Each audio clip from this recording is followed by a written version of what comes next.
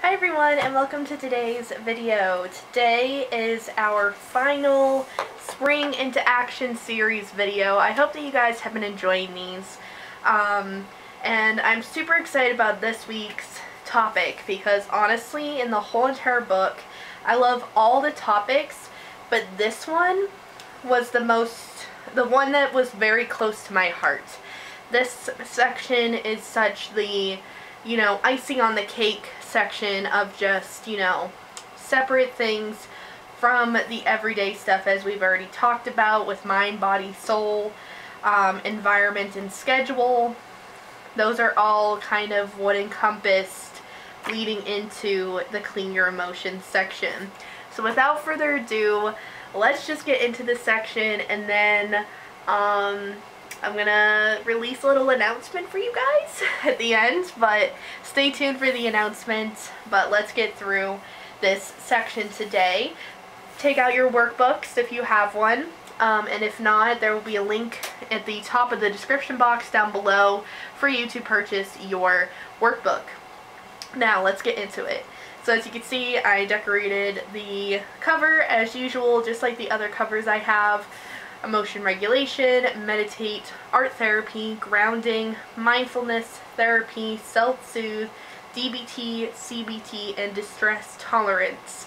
All of these are what we're going to be going over today in Clean Your Emotions. So there's a bit of reading in this section, so we're going to go through it together, and then there's also activities to do as well as normal as like the other sections. Therapy. Benefits. Communicate thoughts and feelings. Have a second perspective and opinion, and expressing yourself in a healthy way. I personally do have a therapist and do 100% recommend that if you don't have a therapist already, to get one, no matter if you have a mental health illness or not. I feel like in today's world, everyone needs some sort of therapist, whether it's an art therapist, a DBT therapist, which we'll talk about, a CBT therapist, which is what I have, and yeah, just having a therapist that you can go to, or even a life coach even too, is a great option as well if you're not looking for the therapeutic type, but you just want somebody there to motivate you and keep you going in life. A life coach would probably be a better option for you. So these are the types of therapies that I have tried. Dialectical behavioral therapy. DBT provides clients with new skills to manage painful emotions and decrease conflict in relationships. DBT specifically focuses on providing therapeutic skills in 4 key areas, which we'll talk about in this workbook. I am not a trained DBT therapist. These are just skills that I learned during my time in the DBT classes that I highly preach about with my friends and everything to get into dialectical behavioral therapy, because it's honestly my favorite form of therapy. Yet CBT and art therapy have also helped me, which is what I'll get into. So mindfulness, the what skills, what to do when being mindful is what these what skills are. So observe what is happening in your thoughts that you're having in your breath. Just observe what exactly is happening in the moment. For example, if we were to do mindfulness right now, I am thinking about what I have to do after this, which is homework. I am focusing on my heavy breathing a little bit, and I'm filming a video right now. And that's being mindful about what's happening in the present moment. And you describe what is around you and your thoughts. And I forgot to put a T at the end there, but you guys get my point. But describe what is around you and your thought, if you have anything going on in your mind or what is going on around you, and participate in something or continue breathing slowly. Meaning, if you're not really doing anything that requires you to participate in something, just sit there and just breathe and realize that you're in the present moment.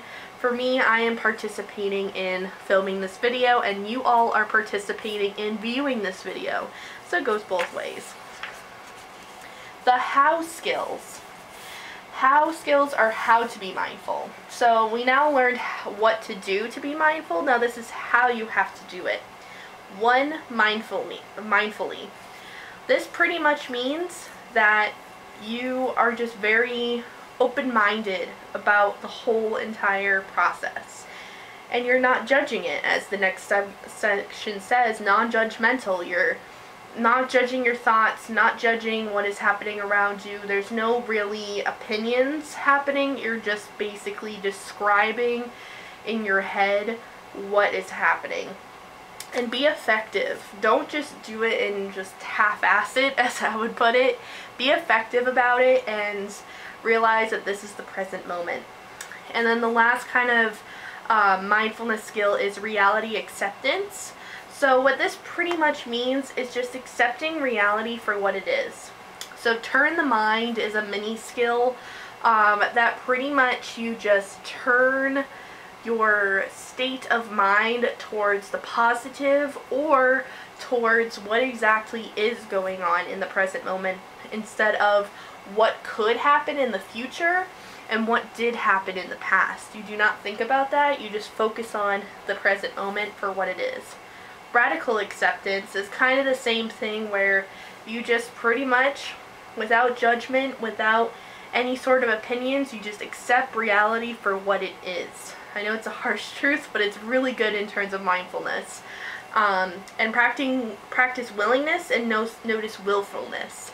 So what this means is practice willingness to change your life for the better in the present moment, rather than willfulness, which is all about just feeling like that you can't change anything right now. And practicing willingness will help you change your life for the better. So if you didn't know what that meant in this book, this is why I'm doing the series, so then you can learn more about it. Distress tolerance. So distress tolerance is basically things you can do to de-stress yourself, but also to control your emotions in a way that you're not going to distress or be frustrated or upset all the time, so you can regulate them. So distract with accept. So accepts is an acronym for activities, contributing, comparisons, opposite emotions, pushing away, thoughts, and sensations. And you can even add your own if you want in this section, but I've provided you with some, and I really like these examples, so I just put stars next to each, just so then they're little bullet points. So the first in accepts, the A stands for activities. Puzzles, coloring, writing, whatever you use to de-stress as an activity can go in this list. And you can make your own list and make your own like board. I used to have one of these, a little poster board, or I even had a canvas that pretty much just describes pretty much all of the stuff here for distress tolerance. So what activities I can do, how I can contribute, etc. And contributing is pretty much how it's said here, helping somebody in need. Pretty much just going out and volunteering, or even if it's not volunteering, just like helping somebody move into their new place, or you know, helping your mom with groceries. Just like helping somebody else can really help with your distress. Comparisons. Compare yourself to your past or worse self. It is so bad, especially in this society, when we're looking on social media and we're constantly comparing ourselves to other people. So instead of comparing yourself to other people, compare yourself to yourself is what I'm pretty much saying here. Compare yourself to your past or your worst self. For me, whenever I do that, I'm like, wow, I've changed so freaking much since then, that I'm good of where I'm at and I want to keep going in the right direction. Opposite emotions. So what this pretty much means is if you're feeling stressed out or angry, do a different activity or talk about something that involves the opposite emotion. So maybe you watch comedy or funny videos, or maybe you watch a sad movie, which I don't know why you would do that, but like maybe that helps you. I know for some people it helps to just watch a sad movie, or scare yourself, watch a horror film. Like just do something to attract that opposite feeling. Try though to make it happy, like comedy or funny videos or motivating videos, just so that it helps with that positivity. Pushing away. Pretty much, I like to think of it as a mental image of mentally thinking that there's a box here, And whatever stress and worries happen during your day, in the back of your mind, this box is here, and you just keep putting papers or, words or anything into this box of any sort of worries or stress during the day. And what you can do is later on in the day, check in with that box. See if those stresses or worries are still stressful or worrisome, and if they aren't, you can toss them. But if they are, you can work through it and make a dedicated time to work through your stresses and worries. And then thoughts, I put journaling and talk it out. Therapy can also go under this. Journaling is amazing for getting your thoughts out onto paper, and also just talking it out or venting it out to a friend is really, really good as well. And sensations, I just put use a stress ball or slime. I don't know. For me, I like holding a blanket or stuffed animal or something, but just use anything that's going to comfort you, which kind of leads into this self-soothe section. So self-soothing are pretty much doing activities with the 6 senses: sight, sound, touch, taste, smell, and movement. And you write activities for each of the senses.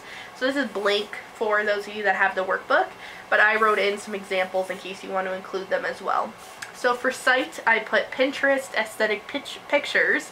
I love looking through Pinterest, and looking at pictures that really are just aesthetically pleasing and nice to the eye. Those really help me to soothe myself. Watching the sunrise or sunset is really soothing as well. And watching oddly satisfying videos is really, again, oddly soothing as well. So maybe those are ideas that you want to add to your list. For me, for sound, I love listening to lo-fi music or nature sounds, or there's even some videos on YouTube I found of just soothing storytelling videos of just people telling stories in the most soothing voice, and I really just like that. So maybe look those up if you're looking for something for sound. For smell, I put lavender. Lavender is my favorite calming smell. Essential oils, candles, incense sticks, and baking cookies and brownies. Baking kind of coincides with 2 scents, or in a way. I mean, it kind of uses all the different scents because you're moving to, moving your arm to like stir things and putting things in the oven. You're tasting really delicious cookies. You're touching them before you taste them. You can smell them as they bake and when they're in your hand. The sound from stirring it up or when they're cooking in the oven, and just seeing the cookies. If you want to use all 6 of them, that could honestly work now that I think of it. But anywho, I put it underneath smell because I love just the smell of, fresh baked cookies or brownies, Touch, I put wrap up in a blanket, hug stuffed animals, or just petting my dogs. Those are honestly really soothing to me. For taste, I love drinking my coffee in the morning to soothe my soul. I also like eating things that are sweet or salty, or just comfort food in general is really good and soothing for me. And then for movement, I have yoga and stretching is really soothing for me, and just dancing around my bedroom is also really soothing as well. So let's move on. Again, like I said last week, this is a very long section and it's a lot of information. I highly suggest, if you don't have the workbook, to grab it because this is a lot of info that could really help you in the long run. Alright, so next is improve the moment. So what I mean by this, and by the way, this is all under distress tolerance. The distract with accepts, the self-soothe, and improve the moment, and pros and cons, and these 2 also.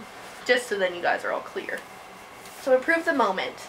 So improve, again, is another acronym for use imagery, find meaning in the situation, pray, relaxation techniques, do one thing at a time, take a break or vacation, and words of encouragement. Now, to use improve the moment, you literally, at any moment of the day that you want to just improve it, in that moment, you go to this list. Use imagery. Think of like your cute dog, or think of a sunset, or think of a beach, think of your favorite person, just anything that's going to improve the moment to put a smile on your face. Find meaning in the situation. It's kind of like turning lemons into lessons. It's one of my favorite oracle cards in my oracle deck that I have. And it's literally just finding the lesson in the situation. No matter what is happening in your day, whether it's a bad day or a bad moment, just find the lesson in it. Pray.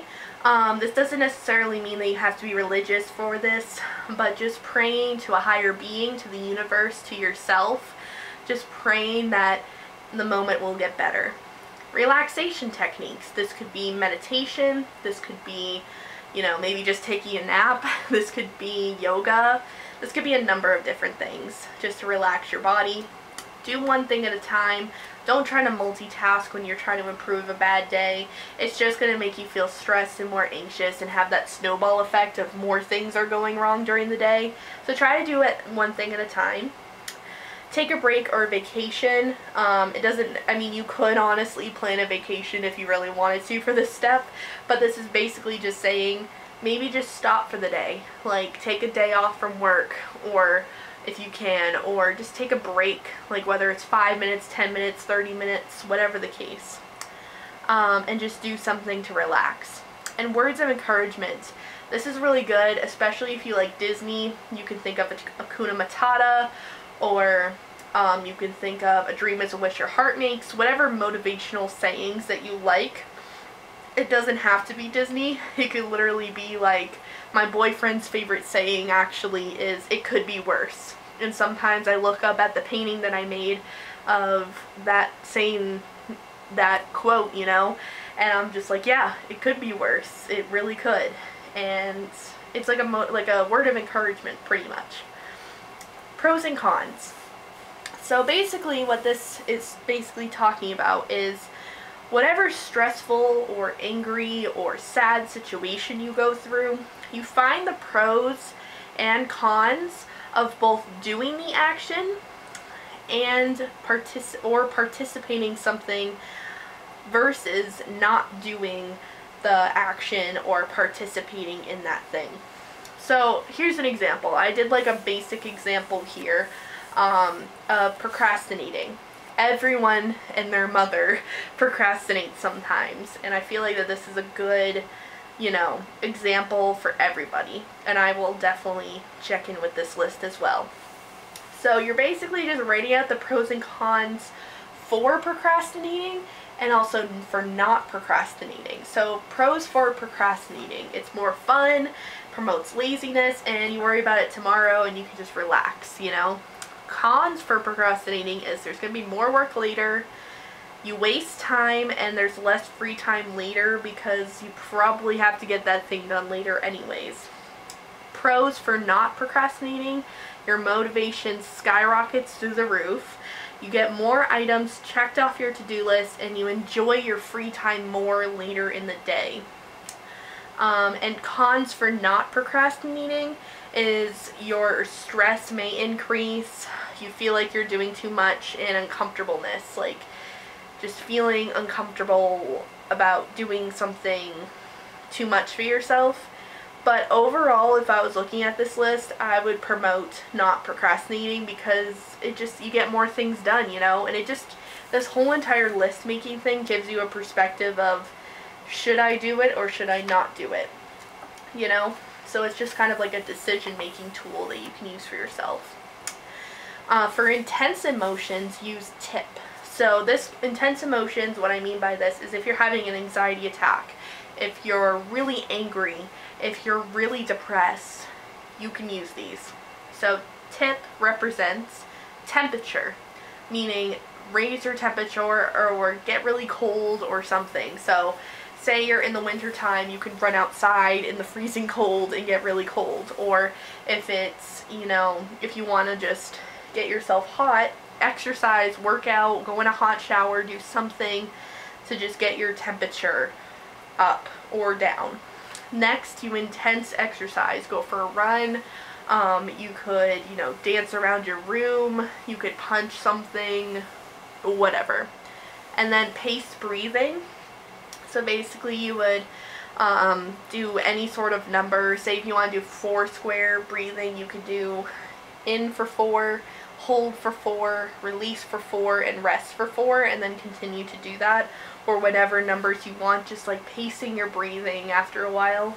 And then progressive muscle relaxation, which essentially you just lay in your bed, you relax your body, and once you relax your body, you tense up the muscles in your body from your toes all the way up to your head one at a time. So you would start off with your toes, really squeeze them hard, and then you would release. Then you would squeeze your whole feet really, really hard, and then release. And then your shins, and release. And you would keep going all the way up to your head. And it's a really good relaxation technique. And the last distress tolerance tool you can use is stop. Basically, this is a good tool to use when your mind is racing, or if you feel like you're out of control in your outer world, meaning like what you're doing or whatever. So you would use stop. First, you stop what you're doing. Say if I stop filming or whatever. You take some deep breaths. You take like 3 deep breaths, 5 deep breaths, however many deep breaths you need to take. You observe the situation. You look around, you see what's happening right now, and just be like, oh my gosh, I've been, running around, or oh my gosh, my mind is spinning. Just like kind of using mindfulness in a way, and perceive effectively. Maybe, you just needed that time to deep breathe, and then you can go talk to your boss about maybe not having so much work to do during the day. Or maybe this could be when you're at home and you have an anxiety attack because, you had a fight with your mom or something, going to go talk to your mom about how you felt in the situation. There's many different ways to do it, but taking the deep breaths helps you to stop and really think about what you can actually do to be more effective in that situation. So, now that we've done distress tolerance, these are the social skills, aka interpersonal effectiveness. I just think of these as my social skills whenever I meet a new person, or in my relationships that I have, romantic, family, friends, etc. I use these tools. So, to get your message across, use Dear Man. This is especially good if you like to write letters to your family, if you have issues going on, or if you're just overall talking to your family about something that's bothering you, or to your friends, or to your partner. Whatever the case is, use Dear Man. And this is how you do it. You describe what you need. Let's use an example of, I guess I'll use the example, I don't know. Say your boyfriend doesn't text you as much, which if my boyfriend's watching, you're not this, I'm just giving you an example. Say your boyfriend just doesn't text you very often, and you just don't really talk for a whole day, and you're like really confused. So you describe what you need. Boyfriend, I'll say your name is, I don't know, Derek. Derek, I really want, or not want, sorry. You describe what you need. I need you to text me more often during the day, even if it's just once a day. You express it. It really hurt my feelings that you didn't message me all day. Assert yourself. I want you to message me at least once a day whenever you have a 5-minute break, just to say that you love me. Reinforce if needed. So say if they come back at you and they're like, well, I do message you or whatever. I just want you to message me once a day, just so I know that you're okay. Stay mindful. These are like the man part is like how to do it, and the dear part is what to do. So how to, just stay mindful during the whole thing, appear confident, and prepare to negotiate, because obviously it's a give or take situation in any relationship. You're not always going to get what you want, and they're not always going to get what they want. But if you can agree on something that can, meet both needs, then that would be awesome. So just be prepared to negotiate. So I use that all the time whenever I need to, express how I feel about something to somebody. It's just a really good skill. Now, say if, for the next one with give, to be there for somebody else. say if your friend comes up to you, like, I'm going to give the example. My friend, I'll call her Chloe. I'm not going to use her real name, but Chloe actually came up to me and said that her boyfriend recently broke up with her. And they've been doing this back and forth thing, and she's not quite sure what to do. I would be gentle with her. I would be interested in their conversation. I would validate my friend's feelings, or validate them in general, and have an easy manner. Not to be like, oh, that boy is, you know, an F-boy, like, not to come back with anger. It's just to be gentle, be interested, validate them, and have an easy manner. You know, just be there for that person. Now, for fast is to be there for yourself. Maybe you have a really hard time with your self-esteem or loving yourself. This is a really good skill to use whenever you get into those mindsets. So fast. Be fair. So, you know, don't be putting too much on your plate. Don't be, you know, mean to everybody. Just be fair. Be apology free. This is one that I'm working on, is to not say I'm sorry all the time. Stick to your values. Say your values are family, your boyfriend, and your work. Stick to those and not let anybody, you know, not let anybody, you know, overplay those values that you have. And display truthfulness. Just be completely open and be yourself and just tell the truth. Always, you know? Alright, let's move on. And then the last section here of dialectical behavioral therapy is emotion regulation. So, this is ABC, is the different categories of this. So it's accumulate positive experiences, build mastery, and cope ahead of time. So, this is what I mean by each. So, accumulate positive experiences. What are your positive memories? You can kind of think back on some positive memories. I'm going to share with you mine. Going to Disney World with my Nana and my family. My nieces being born. My 2 dogs, Teddy being born, and keeping Henry, because he came from a shelter. And publishing this workbook is honestly one of my positive memories that I have. What are your positive aspirations? This could be people, this could be things, whatever. I took these as people. So my mom, Kaylin Nicholson, Demi Lovato, and lastly, Halsey, for sure. Those are like my aspirations. What has happened positively the last week? This is a really good question to ask anytime that you're feeling kind of negative.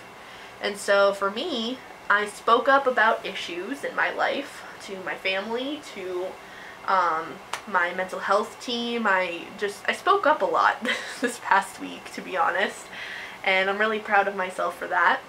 I got an A on my first college assignment, so I was very happy about that. And my boyfriend Patrick scheduled some job interviews for himself, which I'm very happy about because that means more time for us to hang out because he'll have money, you know? Yeah. And so that's how you can accumulate positive experiences, just thinking back in the past. What are your positive memories? Who are your positive aspirations? And what has happened positively in the last week? Build mastery. What do you want to learn about? You know, learning something new every day or making time in your schedule to learn new things is always great. So for me, I want to learn more about building a business, self-publication, expanding my art practice, therapeutic art exercises, and being a better YouTuber. And then for cope ahead of time, what is your backup plan if all else fails? This is pretty much like if you've tried all of the skills that DBT offers, what are your other skills that you're going to use or utilize whenever those fail? Gratitude is the attitude. That's like my favorite quote by one of my favorite, I should say, YouTubers, Megan Hughes. Just being grateful for the present moment, being grateful for anything happening, loving myself, using art as a tool, meaning like drawing out my feelings or, using art as a way to express how I feel. Dancing to music, that's always been a good backup plan for me, is just having a dance party to get that energy out. Finding happiness in me time, and finding beauty in nature. Just going outside and enjoying nature, you know? And then the last 2 pages of my workbook, oh my goodness. Also, oh, I forgot this. There's also some more emotion regulation skills here. So, let's look at those. Please. So, please is an acronym.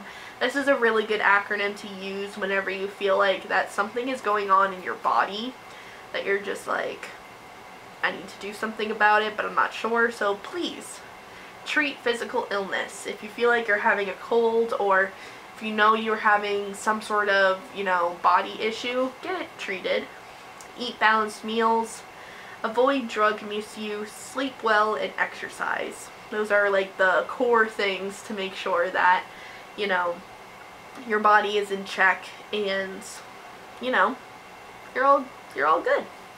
Other skills, opposite actions. Basically, that's kind of talking about what we talked about before, is doing something the opposite of what you're doing. So say if you're thinking really negatively about yourself, do something that's opposite of that. Like, think of positive memories, think of positive things that happened in the last week, think of some soothing imagery, you know, and check the facts of the situation. Make sure that you're not just assuming something. Just check the facts on everything that's happening, you know. And self-validation, which is self-love. Just validating yourself and realizing that loving yourself is the core to regulating your emotions. And then the next form of therapy that I really like is cognitive behavioral therapy. CBT is a common type of talk therapy or psychotherapy. So this is the type of therapy that I receive still on a monthly basis. So CBT really teaches about grounding techniques, so like meditation, relaxed breathing, progressive muscle relaxation. Another really cool tool that I like to use is whenever I get caught up in negative thought patterns, I do this. So I name 5 things I see, 4 things I'm touching, 3 things I hear, 2 things I smell, and 1 thing that I can taste, which most of the time is just my spit or, you know, something I'm eating, you know.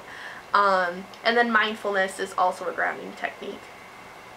Counteract negative thoughts with positive mantras or affirmations and journaling. This is 100% talked about in CBT.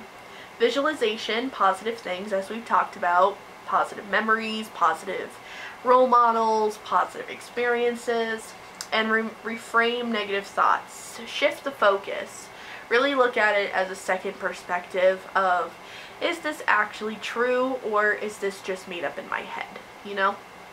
And the last form of therapy that really helps me is art therapy. Painting, art journaling, coloring, poetry, creatively expressing your feelings through art, music, poetry, writing, or even video games. So how can you creatively express yourself?